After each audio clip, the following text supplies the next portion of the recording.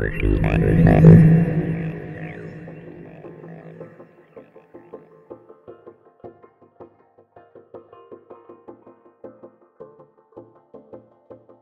going to share this joke with you. This joke that the universe played on me. I got to this town just outside of Statesboro called Hope You Like It. Literally, that's the town. It's called Hope You Like It.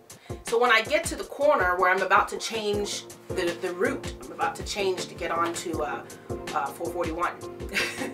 And I see nothing but rolling hills. Nothing but rolling hills.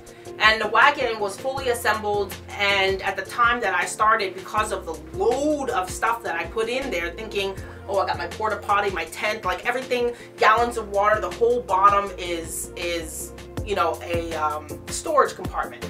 So I stuffed everything I thought I was gonna need in the event that I didn't have any help, because I didn't know if I would have any help, you know? Would somebody put me up for the night? Like, what was gonna happen? So everything imaginable I stuffed in there.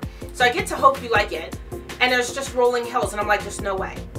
There's no way. Like, this was different when we were in the car. And I was like, oh yeah, piece of cake, I can do this. But now that I'm actually doing it and my body's already killing me, I can't do this.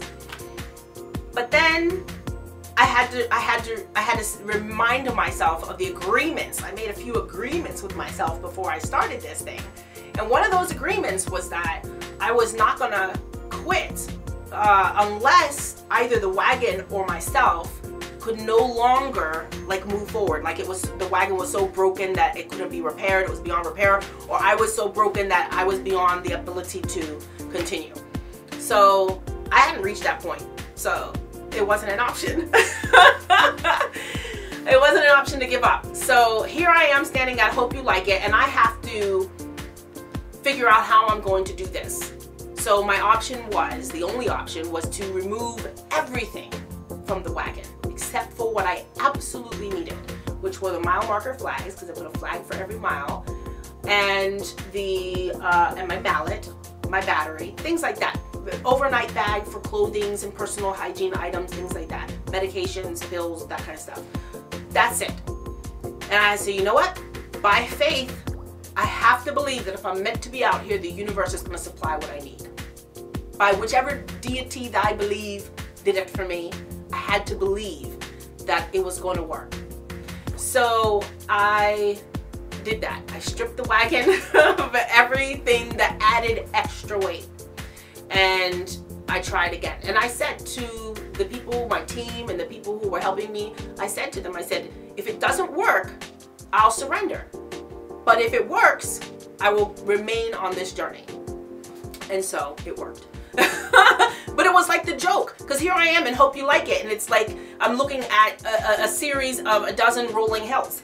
And afterwards, in hindsight, like after the event was all over and I'm toting this wagon back, I'm looking back and I'm like, those hills were nothing. Like, they were literally nothing.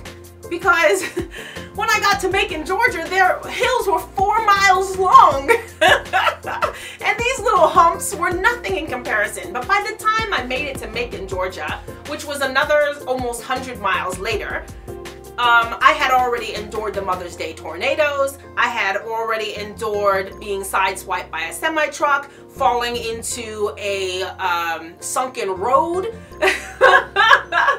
I mean, I had already endured people adding wood to the wagon, which was more weight, people adding new items. Here you need this and here you need that. So here, after everything was removed, people had given it all back to me. And the other rule that I had was that I would refuse nothing that was good for me. And I didn't. If they offered it, I accepted. And was grateful. And some things I was wondering, should I be grateful for that? And it didn't matter. You just surrender, you know? This is your journey and you believe in it. You've got to surrender to it. Because resistance is futile. You're either going to do it or it's going to do you in. One or the other.